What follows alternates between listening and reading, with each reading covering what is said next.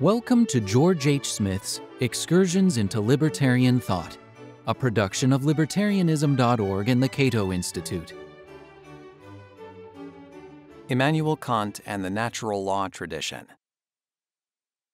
According to A.P. d'Entrèves, an important historian of political thought, Kant was indeed the most forceful exponent of natural law theory in modern days, and as such he was also the most coherent and persuasive critic of legal positivism, according to which the moral authority of law derives entirely from the will of the sovereign. Similarly, the Kantian scholar John Ladd noted that Kant's theory of justice is identical with what is generally known as natural law. Natural law theories of ethics and justice go back to the ancient Greeks, and there are variations within this tradition.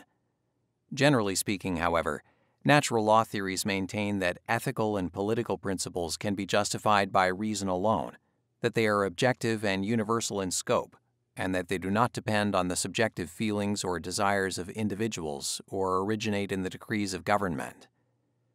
Modern libertarian thought, as found in the writings of John Locke and other classical liberals, emerged from this natural law perspective, and it remains a dominant theme in contemporary libertarian thought.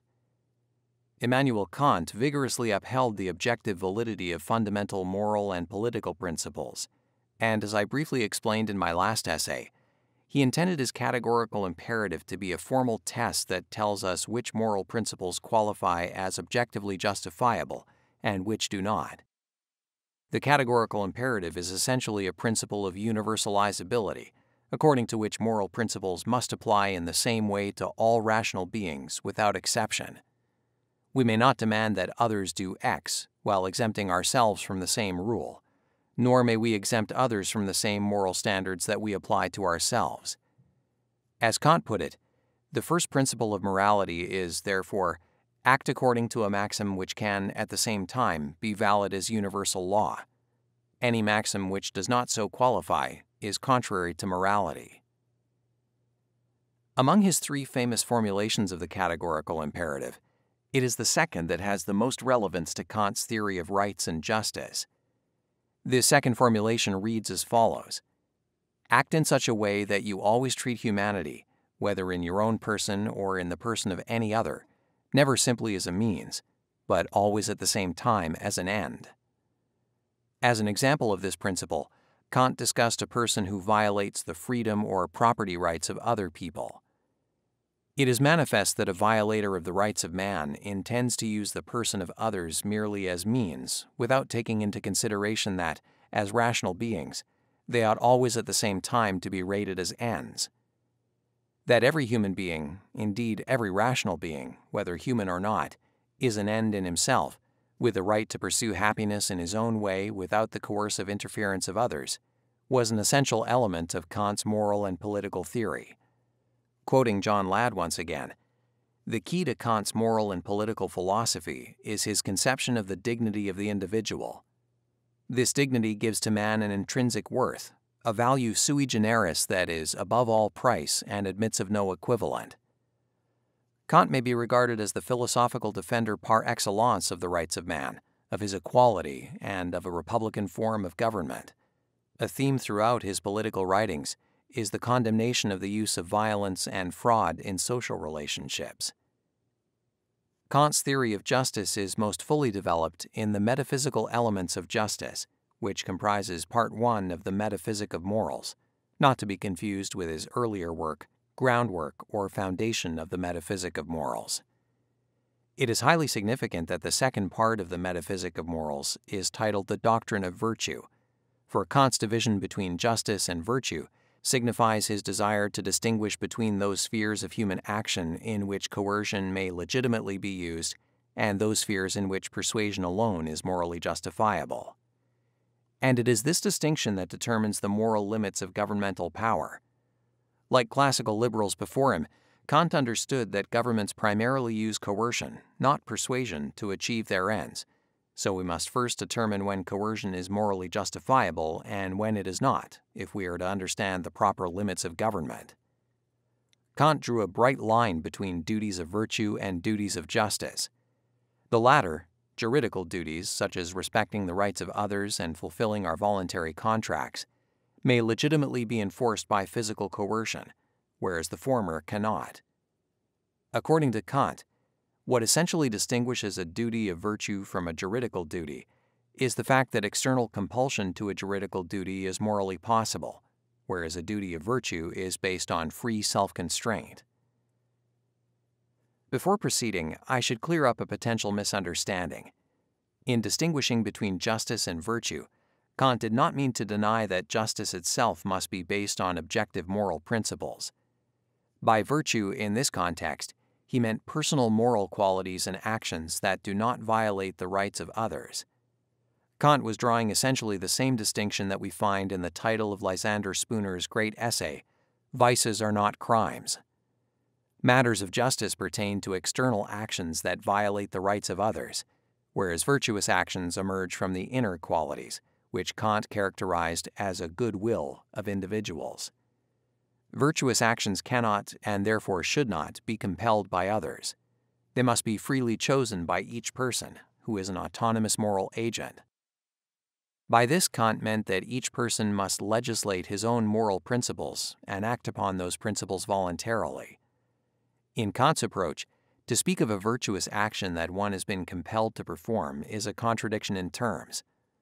Justice differs from virtue in the sense I have just explained, because we may rightfully compel others to respect individual rights. Of course, some people may respect rights from a virtuous motive as a matter of moral principle, in which case coercion is unnecessary. But humans are morally imperfect, so some people would rather use force instead of persuasion when dealing with others. In such cases, coercion, physical force or the threat of force, is morally appropriate, because to violate a right is to violate the equal freedom of others, as mandated by the categorical imperative. Rights are a matter of law as enforced by a government, and from this perspective, it is irrelevant whether a person respects rights because he believes this to be morally required or because he fears the coercive consequences of violating rights. Kant's interest in establishing a bright line between the voluntary sphere of social interaction and the coercive sphere of governmental actions was by no means original with him. On the contrary, determining the exact nature of this bright line had been a major concern of liberals and libertarians for many years, as we see in John Milton's statement about the basic goal of political philosophy. Here the great art lies, to discern in what the law is to bid restraint and punishment, and in what things persuasion only is to work. Or as John Locke expressed the same idea several decades later, it is one thing to persuade, another to command. One thing to press with arguments, another with penalties. Likewise, in the following century Adam Smith wrote, "We must always carefully distinguish what is only blamable, or the proper object of disapprobation, from what force may be employed either to punish or to prevent." Kant's attempt to justify a bright line between the proper spheres of persuasion and coercion placed him squarely in the tradition of liberal individualism, but he explored this problem in greater detail than had his predecessors. Indeed, Kant wrote an entire book on this subject, the aforementioned work The Metaphysic of Morals, in which the difference between coercive justice and voluntary virtue is explained in considerable detail. Although Kant reached essentially the same conclusions in this area as had previous classical liberals, his method of argument differed from theirs substantially in several respects. I will explain some details of Kant's political theory and his method of establishing the bright line in my next essay. For the remainder of this essay, I will discuss some other points about the categorical imperative, especially its second formulation, quoted above, which states that we should always treat people as ends in themselves, and not merely as means to our ends. It should be noted that in his second formulation of the categorical imperative, Kant maintained that we should treat not only others as ends in themselves, but ourselves as well. This led Kant to argue that we have moral obligations to ourselves, including the obligation to preserve our lives and the obligation to strive for moral perfection to the best of our ability. Moral perfection in this context pertains to personal qualities or virtues like integrity and honesty. I cannot pursue this feature of Kant's thinking in detail here. I called attention to Kant's belief in duties to oneself which, if followed, will enhance one's self-esteem, to rebut the common belief among objectivists that Kant was an advocate of pure selflessness. True, as I noted in my last essay, Kant did not regard actions motivated by self-interest as moral in nature, but he did not single out self-interest in this regard. Any action taken to satisfy a desire, whether that desire be to benefit ourselves or others, does not qualify as moral in nature according to Kant. But this does not mean that hypothetical imperatives, as Kant called them, which take the form of, if you want X, then you should do Y, are immoral. On the contrary, such practical maxims, whether selfish or altruistic, may be perfectly consistent with moral principles, but they are motivated by prudential rather than by moral considerations. Only if we take an action because we believe that action is morally right, as a matter of principle, will our motive qualify as moral. It is therefore essential to understand that moral, in this context, should be contrasted with non-moral, not with immoral. Although I personally regard the distinction between the moral and the prudential, which has become standard fare in the writings of many modern moral philosophers, as misconceived at its root. For one thing, it has frequently been used to argue that ethical egoism does not even qualify as a legitimate moral theory. We should not suppose that Kant used it to condemn self-interested actions. That was not his point at all. Rather, his categorical imperative, according to which all moral principles must be universalizable, is an unconditional demand of practical reason. That is to say, the categorical imperative applies, or should apply, regardless of what our personal desires may be. In contrast, hypothetical imperatives, you should do X if you want Y, are conditional. Prudential maxims will vary according to circumstances and the goals and desires of particular individuals, and such maxims, which are highly contextual, may admit exceptions. Thus, since hypothetical imperatives, such as the prudential maxims that will promote personal happiness, cannot be applied universally to every human being, they do not meet Kant's formal test for moral laws, as expressed in his categorical imperative. For an indication of my own approach to the role of moral principles in human action, see my essay Jack and Jill and Two Kinds of Freedom.